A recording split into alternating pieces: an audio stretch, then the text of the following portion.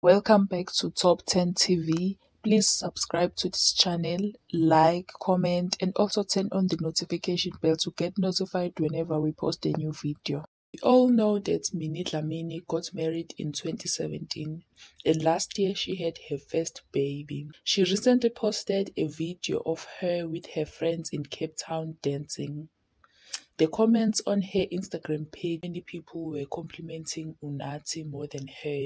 But on Twitter, people came for her marriage, body and all.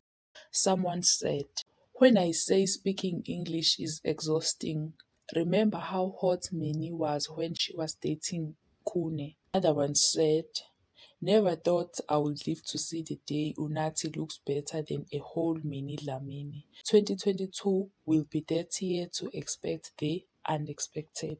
And this one said, "The fact that Unathi is hotter than Minnie Dlamini on that video, marriage really can turn a hottest woman into average." Gents, what do you do to these ladies after you marry them? Look at Minnie Dlamini.